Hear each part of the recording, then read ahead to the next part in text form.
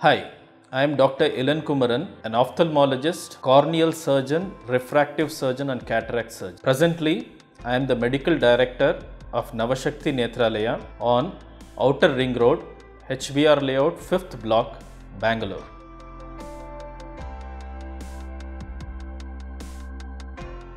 Yes.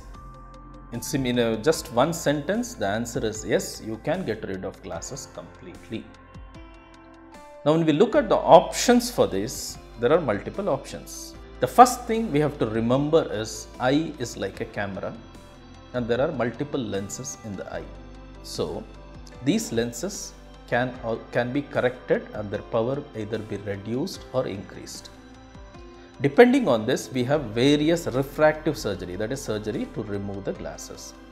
Broadly, they can be divided into cornea based surgeries, which is done on the front portion of the eye, or lens based surgeries, which is done inside the eye.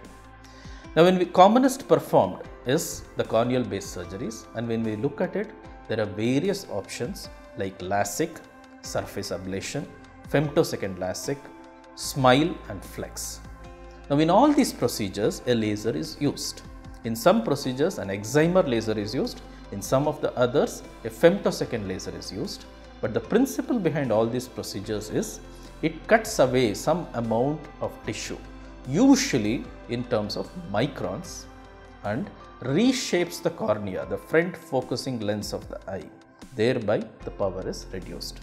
Nowadays, with the help of femtosecond lasers, these procedures are done with a no blade technique, wherein there is very minimally invasive technique is used.